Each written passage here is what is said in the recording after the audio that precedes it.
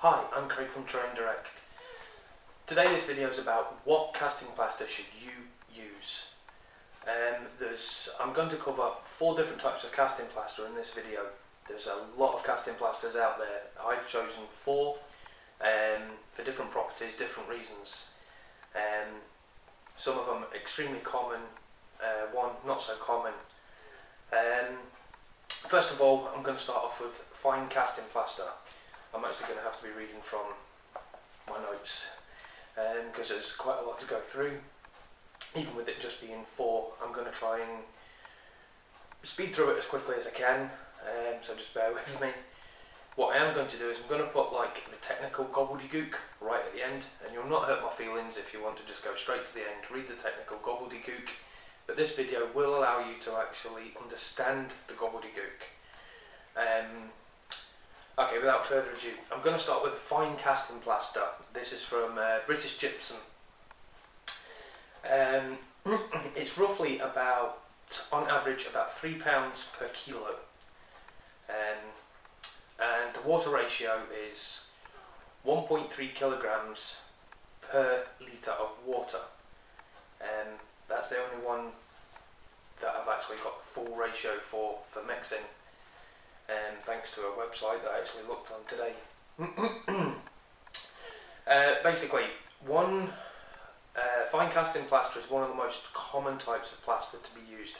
It's mainly used in the building industry. Coving around the tops of your rooms. Sometimes you have like little decorative flowers, angels, butterflies, things like that. They're all actually cast and stuck and put onto the coving. That's what someone that is going to be doing plaster coving around your room will actually use. It's very, very cheap. However, it is a light plaster, which that is a plus. It absorbs water well, and it will pick up a lot of detail texture, which is not too bad. However, it is still a soft plaster, and it is still prone to damaging and chipping very, very easily. It can be treated with different chemicals after the cast to make it a little bit stronger. Excuse me. And another downside is it only has about 2 to 3 minute working time. So if you're using like the Hirst molds, which I'll be doing another video, a review of the Hirst molds later on, I'm going to try and shoot the 2 videos back to back, but I thought it'd be interesting to give you this video first about the casting plasters before the actual molds. But these videos are going to be, this actual video is more for use with the casting plasters for the Hirst molds. So anywho, it's got a density of 1/13, which that is quite a light plaster.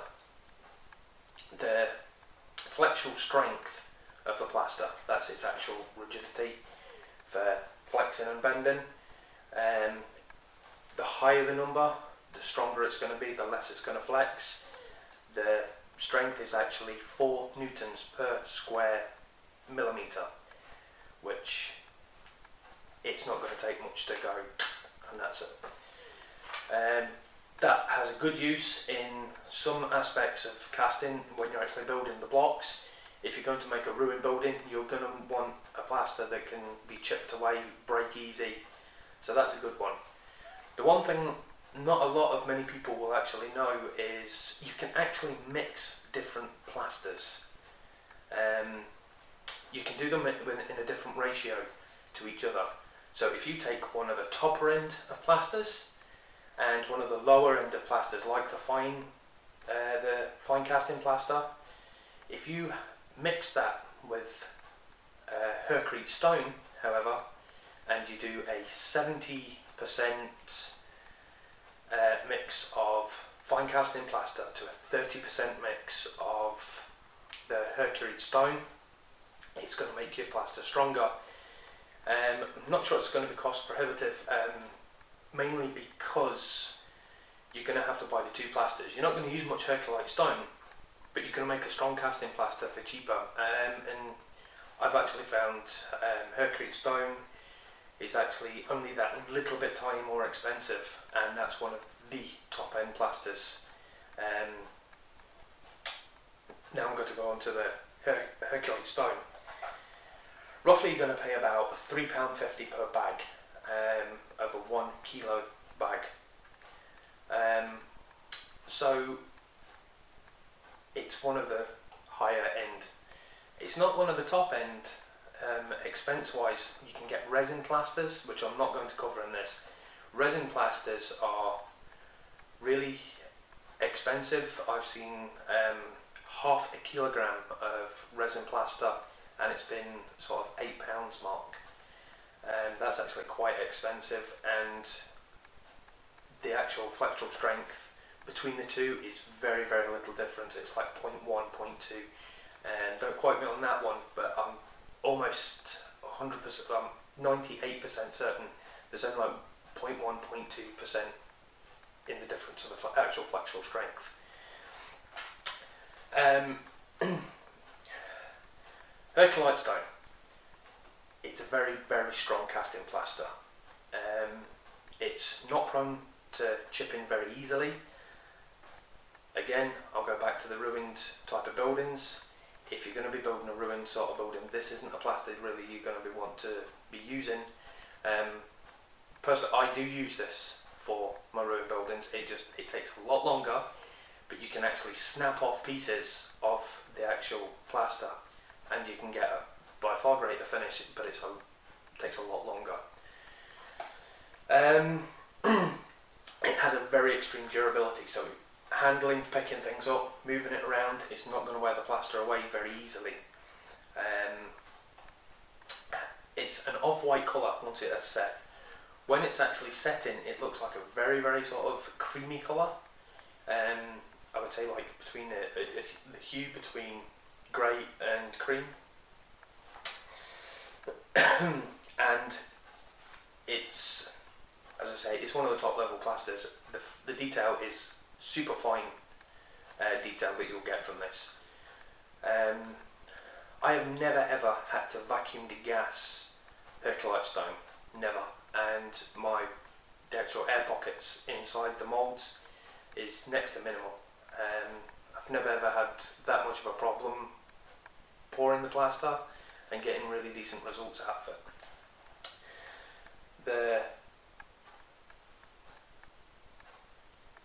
That is my actual preferred plaster out of all 4. It's the one I use the most common. I don't mix it with anything, and it's given me phenomenal results all the way through. Like I say, at the end of the video I'll put all the densities and all the technical information and the strength, the rigidities, everything right at the end of this video. Dental plaster. Dental plaster is going to be the most common. It's around about £2.80 per kilo. It's a good all-round casting plaster. It's quite hard. It does pick up detail. It does pick up fine detail. Hence, that's why it will be used in the dental industry, because when making false teeth, they need that detail for an accurate fit. Not only that, it's also the one that gives the less shrinkage in the mould. I'll need to refer to this here, but the actual strengthening is 0.20%. That's 0.20%, so that's near enough microscopic. The strength is 25 newtons per millimetre, so it is a strong plaster. You probably still would want to treat the plaster after you've cast it and built your model, like coating it with PVA glue or something like that. You do need to protect it, because over time it will wear away. Next one is Plaster of Paris. Plaster of Paris is the most common. As far it's the most common plaster. All casting plasters are Plaster of Paris types. They've just got different additives to create them into a stronger material. average you pay around about between £2.25 to £2.50 per kilo of plaster of Paris. But it's a reasonably soft plaster. It's probably one of the softest ones. That's down there. I will give all four like my perspective on a scale of 1 to 10 at the end. The one good thing about plaster of Paris is the setting time. The actual setting time, the time it takes from wet to finish, is between 10 and 12 minutes. That's in about an 18 Celsius. It's very fast. It's very cheap. So that may be one that you want to go for an entry level. If you're actually doing like buildings, you want to create them fast. If you're doing them for yourself and you want to go there, you want to just do it on a tight budget, choose a plaster of Paris, but remember, give it plenty of coats of PVA glue or some form of chemical which can strengthen the plaster at the end to stop it wearing away, because casting plaster will wear away with time by just handling, and you don't want to spend all that time moulding the casts. Some, like from the Hirst arch, you may need to cast 10, 15, maybe even 20 times depending on the sort of project that you're actually doing, and it's a lot of work, there's a lot of time, and to see your model crumble away in your fingertips is soul destroying. Again, you can actually mix plaster of Paris with Herculite Stone. If you mix the Herculite Stone and plaster of Paris, if you give it a 70% plaster of Paris to 30% Herculite Stone, you're going to get a stronger plaster. It's not going to wear away as quick in your hands. It will remain, you will have that bit of flexibility. It will still chip relatively easily, but it will not wear away in your fingers.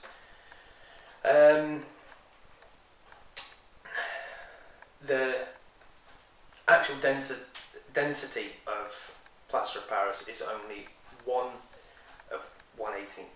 It's a very light plaster. The actual strength is 16 newtons per. Sorry, it's 6 newtons per millimeter squared. So again, it's a soft plaster. Overall, there are many other types of casting plaster out there. There's another one which is a little bit higher than Herculite Stone. If you actually mix the two together with a Herculite Stone and its stronger sister, and you mix them together in a 60-40 ratio, you can create a very, very, very strong piece of plaster, almost stone quality. It's going to be extremely hard, it's going to be extremely hard wearing, but it's going to be heavy. And for miniature wargaming, for using it as scenery, it's not a chosen choice of mine for that reason. It's just going to be a heavy object, even cumbersome. You don't want to be picking up big pieces of heavy terrain, placing them on your battlefield, and then when you're packing away something that heavy, it would probably easily slip out of your hands. And dropping them from a great height, however, I'm pretty certain that all casting plasters will shatter. Maybe later on in a follow-up video, maybe what I will actually do is I'll actually cast these 4 plasters, and I'll actually even cast the 2 mixes together and actually take a hammer to the blocks and actually see, and we'll actually do a video and we'll actually see how these actually act to impact. I'm pretty certain that that will be a very interesting one, especially with plaster of Paris, because I'm pretty certain if you hit it, it's going to be like a piece of chalk. It's just going to... Anyhow, overall, on a scale of 1 to 10, I'm going to give plaster of Paris